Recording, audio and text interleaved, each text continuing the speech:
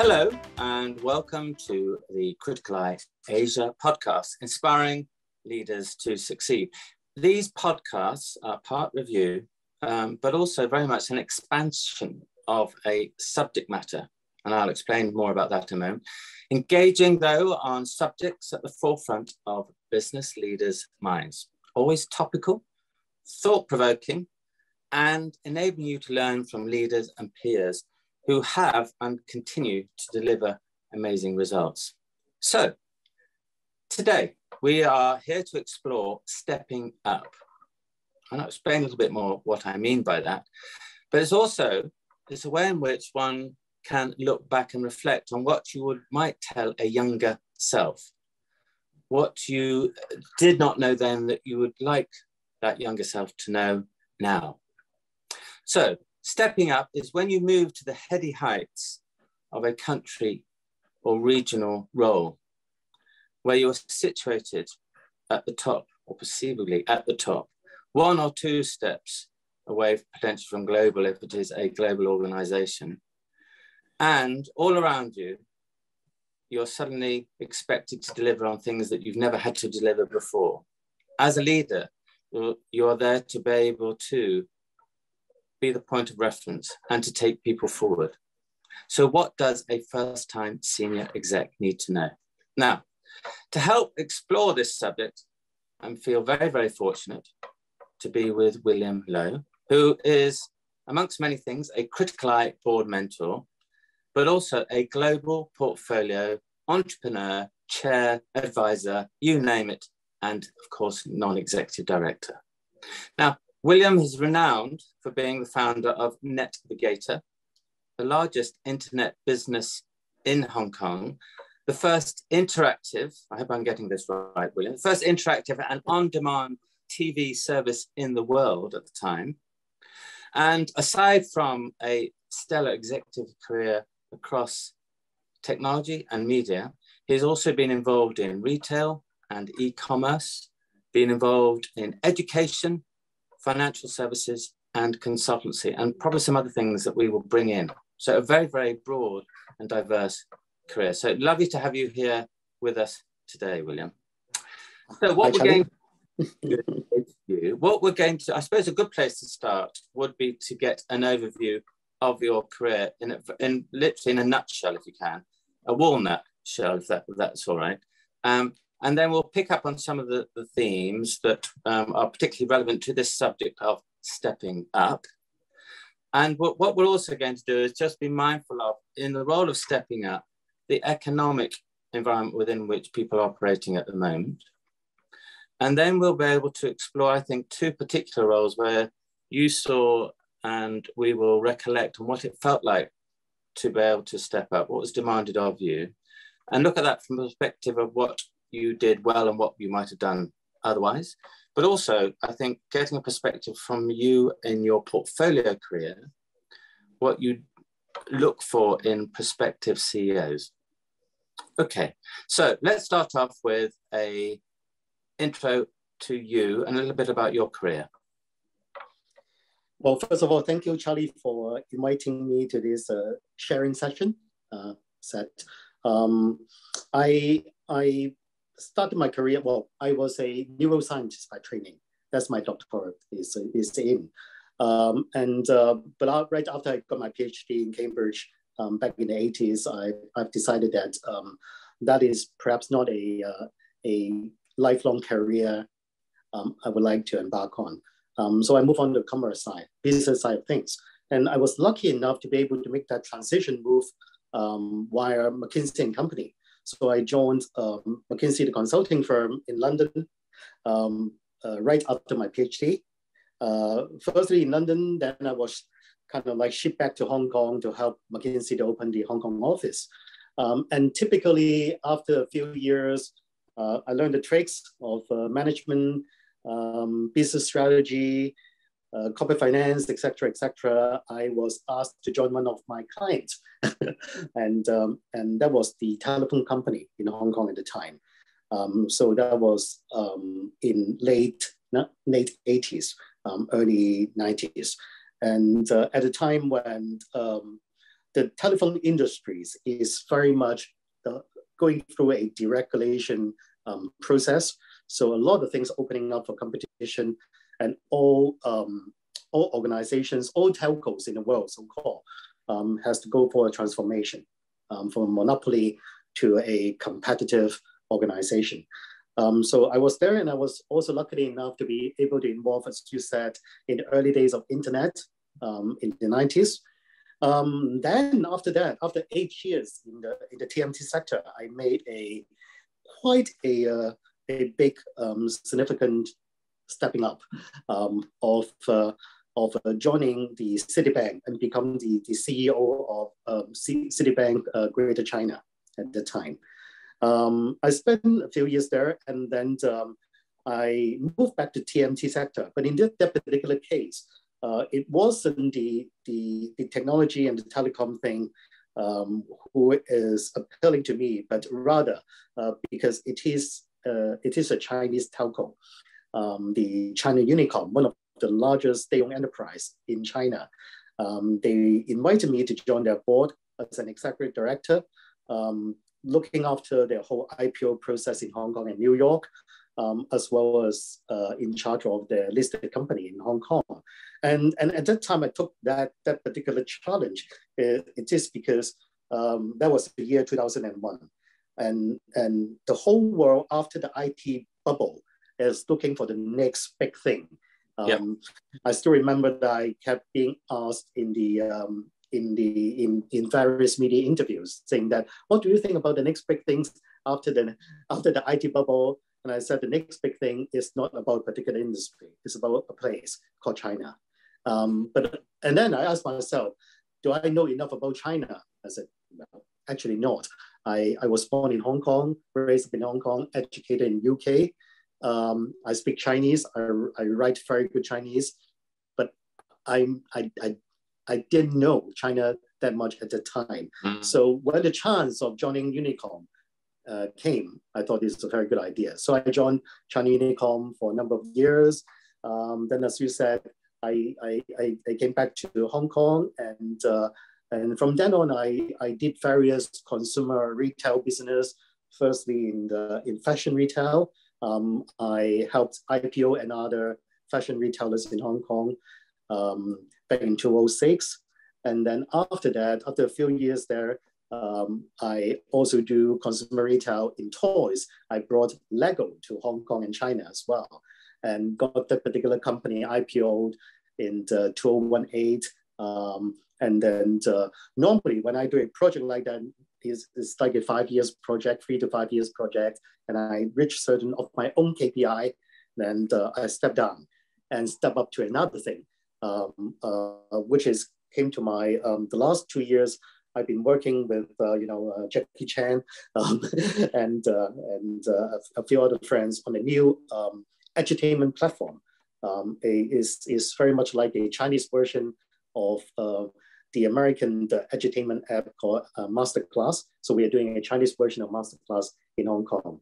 So in nutshell, but in general, basically at any one time, other than just the big project, the core project I'm kind of like focusing on, I still do advisory and in-net or net work for various listed companies. Currently, I'm an in-net of 9 listed companies all around the world, and a few other private companies as well. And then the last bit is I still chair about 3 NGOs in Hong Kong, mostly focusing on the education and youth development as well. So in a nutshell. That's a very, that's quite a large walnut, but that was needed to be covered. So thank you very, very much indeed. And you continue to be obviously very, very busy. Let's, before I suppose we develop the theme about stepping up, let's just be minded of the backdrop against which we are operating at the moment, because I think it is significant and it is important when we discuss this, other than my backdrop here, Your backdrop is only Criticaleye. So the economic backdrop is a very different one. So we obviously had the first pandemic in 100 years. We have had the first invasion in Europe in 75 years taking place. We have inflation that is abounding and increasing, and probably hasn't been at this level since 40 years ago. And this therefore signals obviously a change in what leadership is required, and what is required of a leader, I should say. It's an inflection point. And therefore, it's arguably the place at which there's new waves of innovation and leadership are required. What's your observations on against that backdrop? What leaders need to do at the moment, would you say? Well, if there are perhaps 2 or 3 things that are very, very important, what would you say they might be? From an well, I think, Charlie, I think that's a very difficult one because, well, for example, we have been engaging in all this discussion in various Criticaleye events over the last 2 or 3 years. And if we were talking about this 3 years ago, no one can forecast about all these things, is it? No one can. I think the key thing is uncertainties is becoming norm. Yeah. Now, so when uncertainty is becoming norm, my thinking is if you can identify anything certain within the uncertainty and build up on that is what I meant.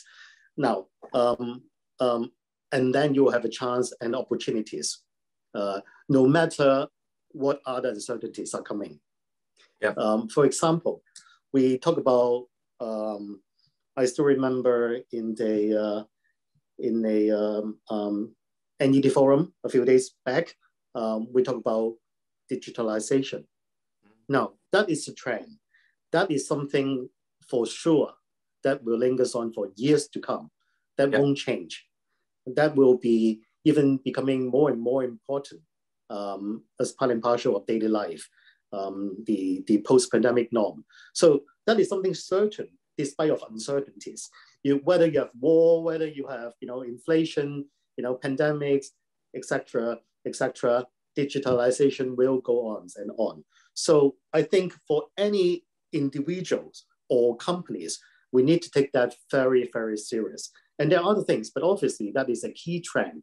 So I think being able to identify in your own industry or in your own sector, own countries, the key trend, which is having a lot more certainties within an uncertain environment, that will take you a long way forward.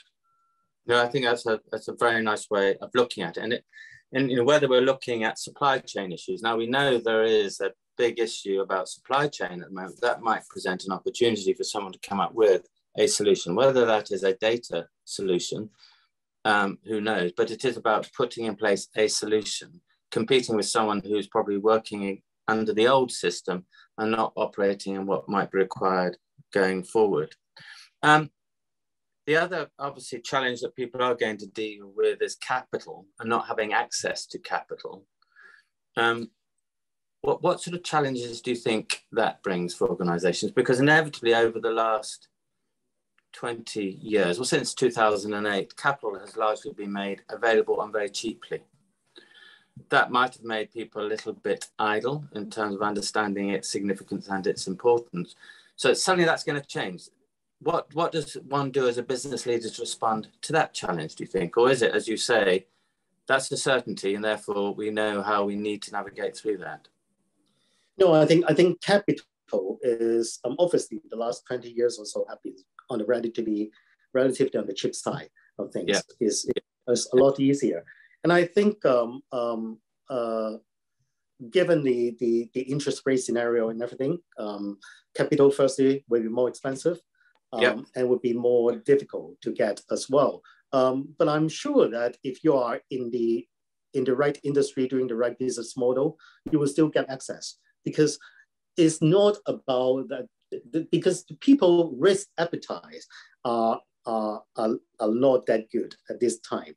But people still have the money to invest. I was talking just this morning. I was talking to a PE fund in the a VC and PE fund. They're doing both VC and PE in China, and they just finishing off a $7 billion, US dollar fund. And I said, well, despite this, and this kind of environment, how can you still be able to do it? You said there's still money around, but they are very, very cautious. The risk appetite, as I said, is not that high anymore. Yep. But they are still looking for, as I said, key trend. For example, I talk about digitalization. We still think technology will keep going, especially in areas like AI, in data, in the meta space. They will still be going on. And the other thing is about health. I think because of the pandemic, a lot of people are looking at health tech. A lot of people are looking at healthcare system reform. So these are the things so money will still be there. They would be a lot more cautious to put into investment. But if you're in the right industries, if you have the right business model, I'm sure that giving the access of capital is more and more difficult. You will see in a lot of traditional sectors, there'll be a lot of consolidation and things like that. So capital will be a lot more focused and concentrated rather than before. It'd be relatively easier to get access to cheap capital. Good. Well, it's not so good, but I mean, that's what creates opportunity. So with a consolidated market, then there are people who are going to move in to seize that opportunity. And arguably, given what you said at the outset, it's about identifying something that is certain.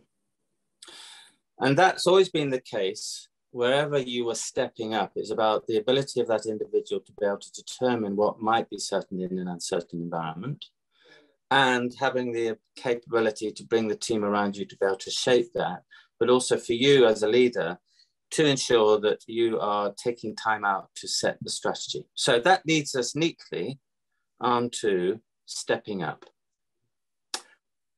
I suppose what would be useful is for you to think about a role or a couple of roles that you felt at the time were perhaps a leap in faith by the employer, where you thought, I'm going to seize this opportunity, where someone put faith in you in terms of what you might have been able to, what they thought you might be able to bring and what you could deliver. This is where people are finding themselves at the moment. And I think what's very important is to give them a level of comfort in terms of what they are stepping into. And if you would remind us what it felt like, the challenges that you dealt with, and equally, what you might have done differently when you look back.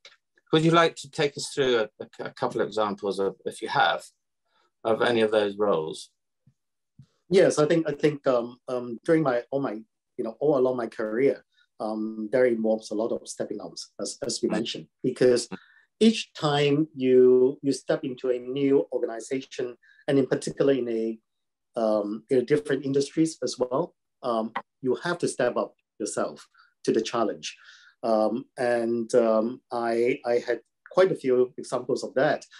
As I mentioned, in my early days, I had a scientific background, and then I learned through business and strategy and finance via McKinsey. Then I joined the telephone company, and at the time that was in the late 80s, and telephone companies are mostly monopolies in the world. But actually at that time, one of the reasons they hired me is saying that because the company and the whole industry is going through a process of deregulation, and so you have to move on from a monopoly to make yourself a lot more competitive, and that involves a cultural change. So you see, you were talking about the board or the company has a trust and faith in you, in bringing you in. You have to step up, but they are actually stepping up their game as well in hiring someone to an organization.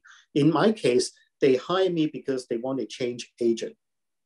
Okay, when you think about stepping up, a lot of the time when you're going into something, doing something different, that you have to change, and the company is changing as well. So you have to match that and align that and find a common objective. So I spent a lot of time before I decided to join the company in really talking to, at that time, I was recruited as a director of strategy at the GM level, reporting to the CEO directly. Okay. And it's a new position. So, but I was young. I was much younger than all the other GMs. I was 29 at that time. And, Wow. and all the other 7 GMs in the organization are 50 plus. So that is a huge cultural change thing. You have a 29 years old helicopter in. So the key challenge for me at the time is how to get the recognition and how to get the trust and build a working relationship. William, so that was I just ask, when you stepped into that role, did you realize just what the chasm was that you were getting yourself into? Oh, yes, absolutely. I spent a lot of time because the telephone company was my client. So that was one of the good things. So I have been working along with these old GMs for over 1.5 years in four McKinsey studies. You're a known entity. Yes, a known entities. But even that, being a third-party consultant and, brainstorming and working out strategy and having a pint at the end of the meeting is a good thing. But then suddenly you come in and sit at the same level as them is a different challenge. And you have to establish that peer-to-peer thing. But that is exactly what the board wanted to do at that time. They were thinking about if they have to move from a monopoly to a competitive company. The key thing is, which when I was in McKinsey, identifying the study saying that the biggest thing is a cultural change. And how you bring a lot of cultural change, if you have the same people, that's very difficult. So you need change agent. But that involves a lot of more than just like when you are a consultant, when you are doing, logical thinking, problem analysis, strategy formulation, et cetera, et cetera. But when you actually go into a corporation and the way I jump in and stepped in like that, it takes a lot about people management. So a lot of stepping up depends on the extent, but a key part of stepping up is about how you work with people, whether it's the board, above you, your peer, and your direct reports. Where do you focus? Because you've only got so much time in a day and you've got to do things in the right order. So can you remember, it was a little while ago, but and it might well be there's another role we can look at where this was equally apparent. Can you remember where you started and perhaps what you did and didn't get right? Well, if I look back, I think even when I was in McKinsey, we helped a lot of companies went through this change management, cultural change, a merger and acquisition, So we have all this here. Yeah. When you're actually doing it, it's very different things. Because we're always saying that consultant is easy. From A to B is a straight line, is the fastest way. But in real life, it's like that. So if I with hindsight, I think I can do it with more patience. For important, firstly, because relationship takes time to build. Trust takes time to build. So you can't fast track that. And so being able to build the trust and work with something together, and so the process is very important as well. It's not just the result, the process. Whether you are engaging in certain tasks, whether you succeed or fail, it doesn't matter sometimes. It's a process of engaging people. So that is a skill. I think I learned the hard way when I was with the telephone company. But subsequently, as you mentioned, in the following stepping ups, this was with City, wasn't it? With City when you like in City. So in that particular one, I was stepping in not just another huge organization, a global bank, in one of the largest at that time. And I was stepping into a new industry as well. I have no particular industry experience in banking. But the board and the chairman at that time, the Citigroup chairman was John Reed. He gave me a lot of assurance. He was actually very visionary and told me, because when I had that interview with him, I interview him, not he interviewed me, because they have done enough background works on me already.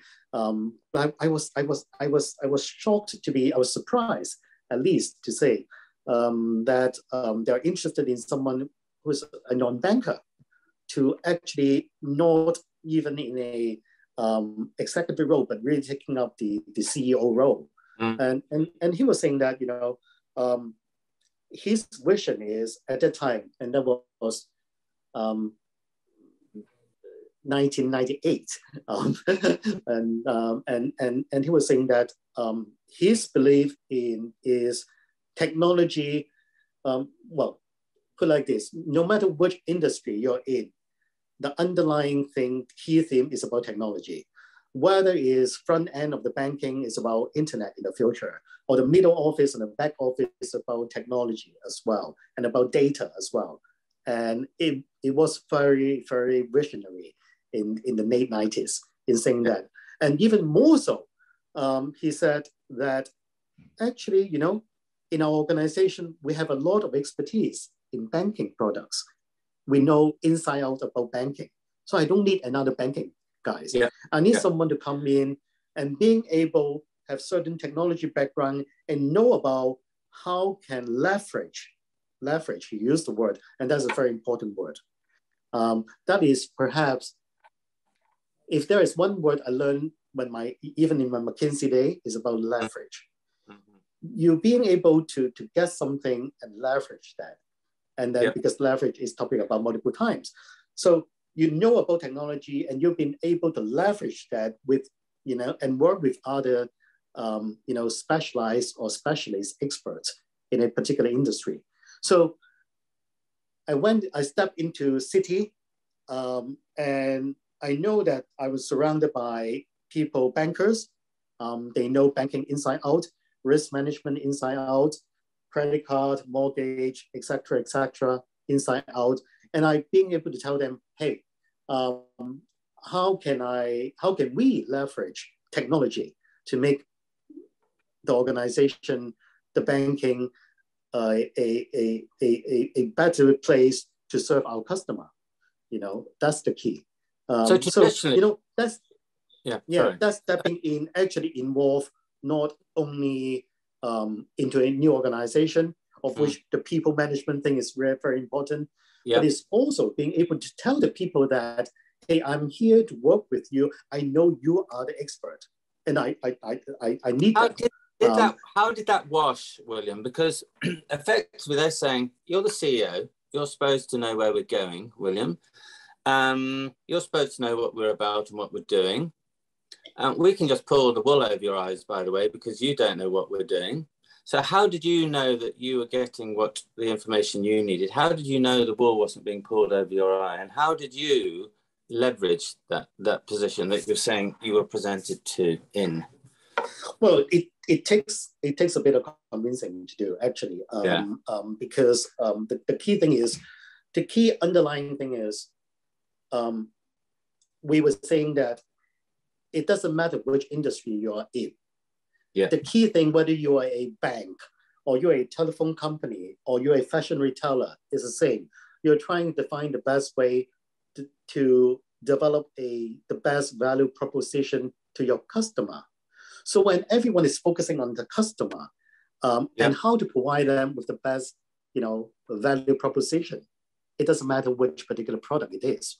Even in a bank, whether you're providing them a mortgage, as I said, or credit card, or a time deposit, or whatsoever, it's still the same.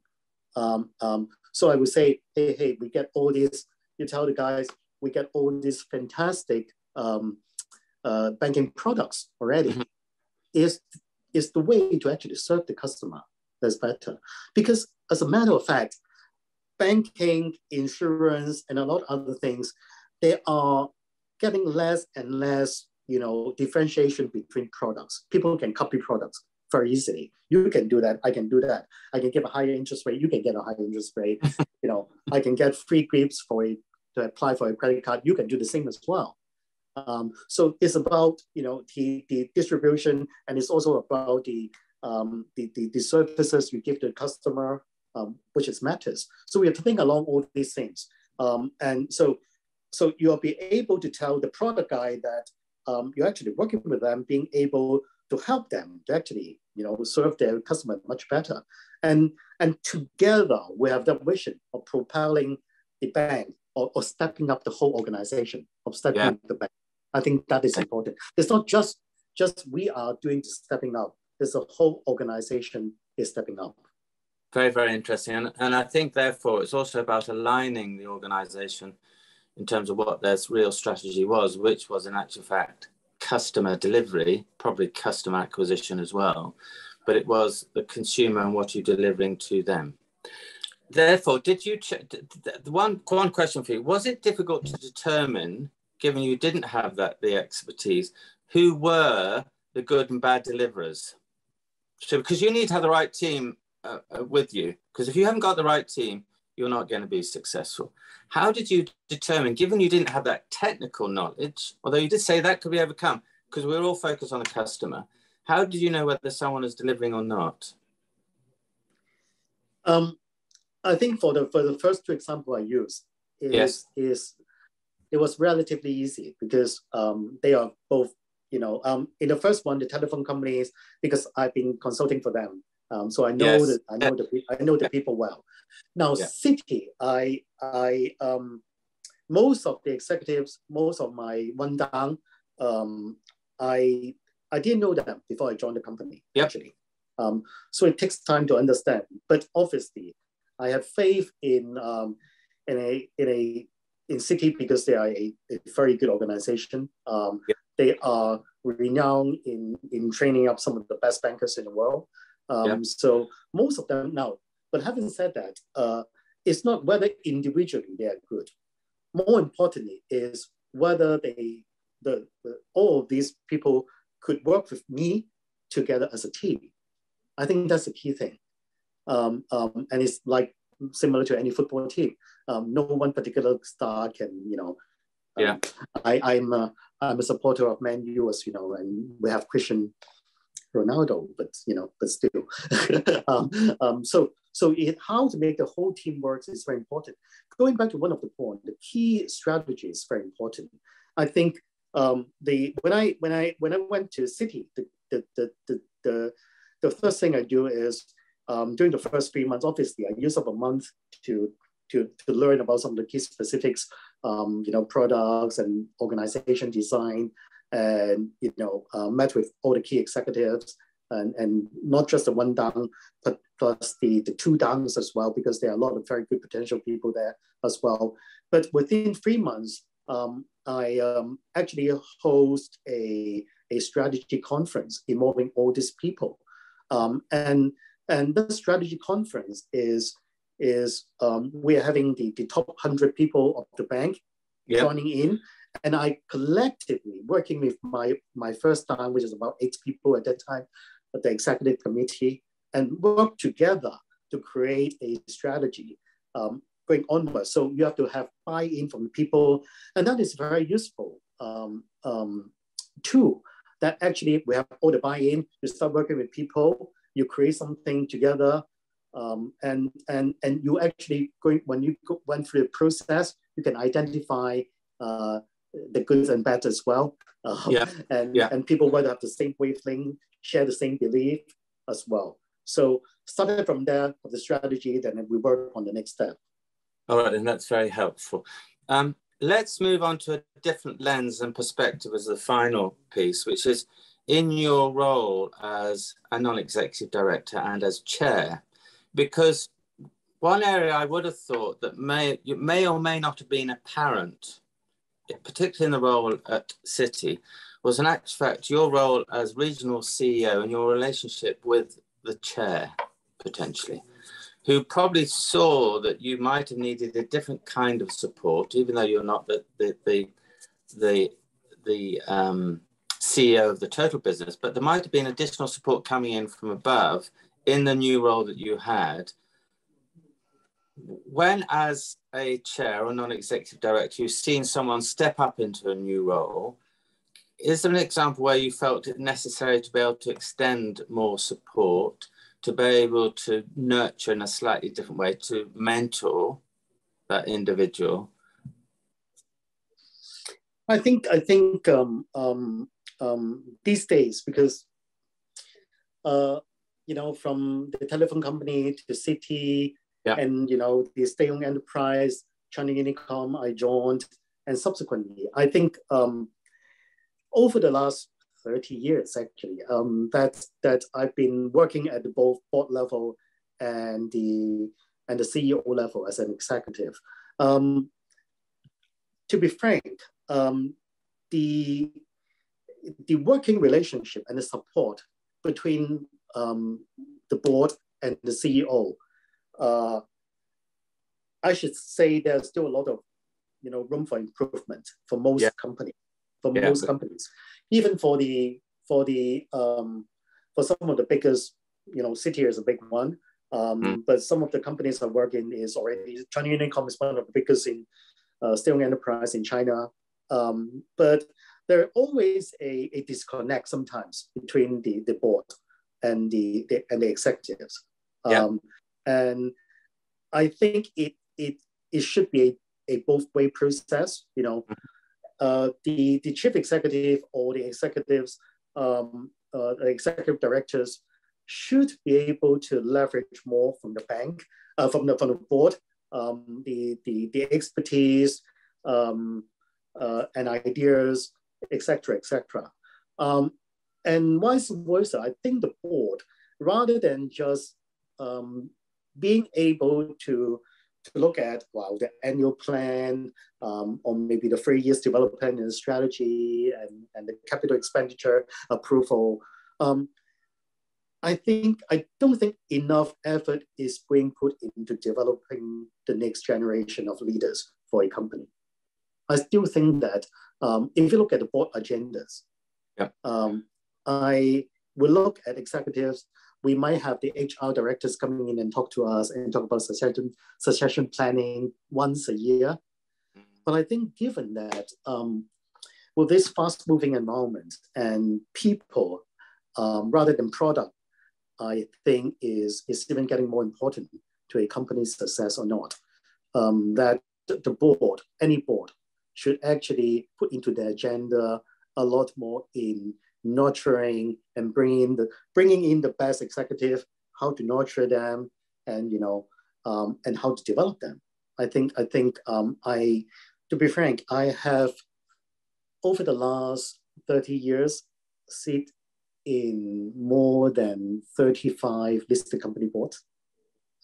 I would say a large number, most of them, haven't actually put enough effort or resources and timing into talking about nurturing the executives and the people there.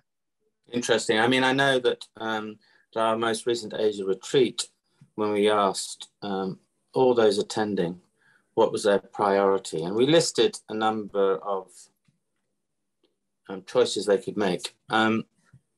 And it was from supply chain to setting strategy to responding to COVID, etc.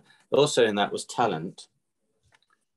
The talent came out as being the theme that needs to be responded to. I think they know it's an issue, but they don't know how to deal with it necessarily.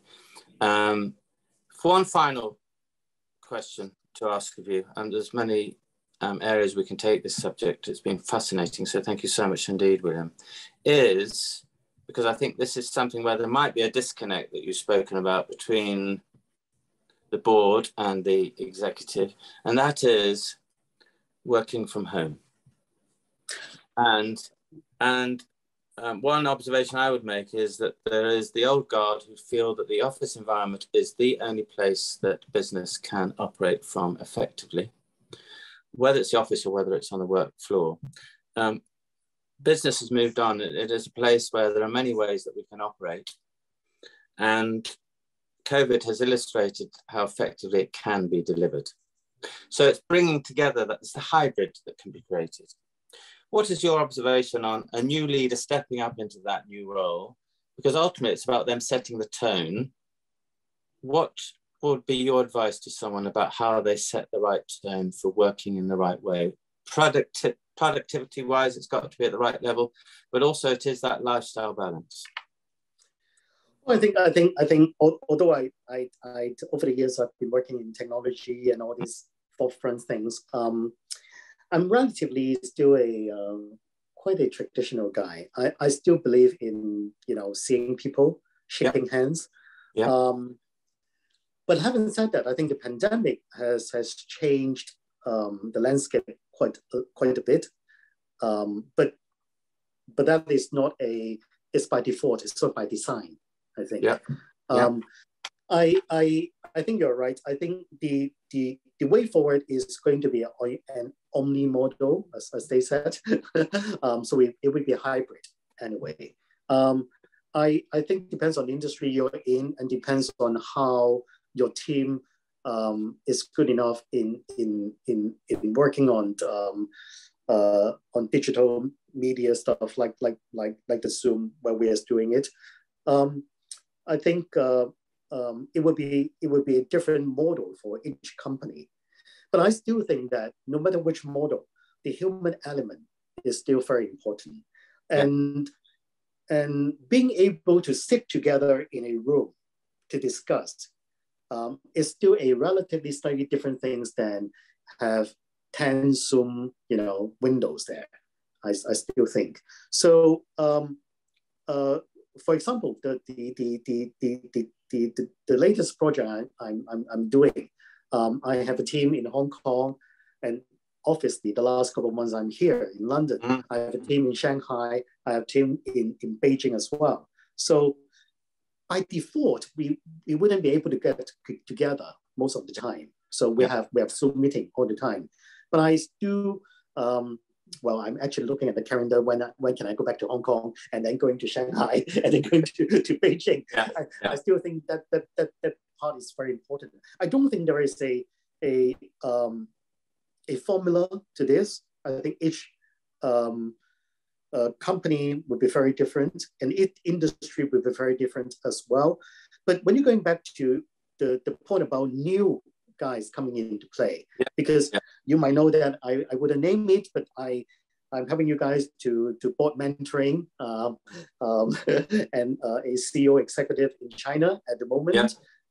He's new and he went through, because the last couple of months, like Shanghai has been locking down, and a lot of cities are going through some very stringent quarantine environment, etc., etc.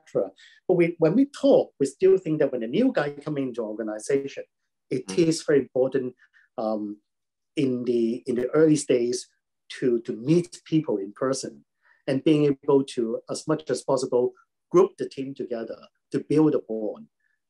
So that going back to the physical meeting is still important, especially in early days. When the team is knowing each other very well, robust enough, then that particular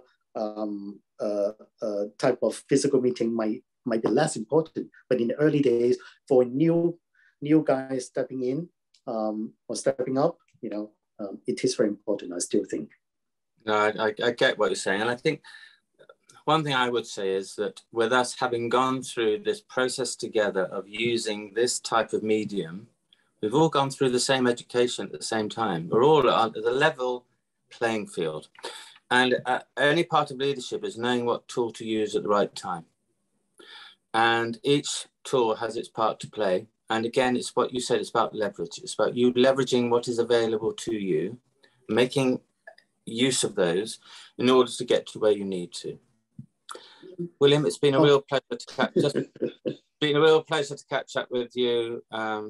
Thank you very, very much indeed. And I hope these insights, I'm sure they will actually, because there have been some very powerful sound bites that you've delivered to us this session about the opportunity that stepping up presents. And to some extent, the opportunity that it always presents, as it presented to you back in the 90s, there's other wonderful things that people can step up to and jump into. Thank you, Charlie. I think it's a very good chat.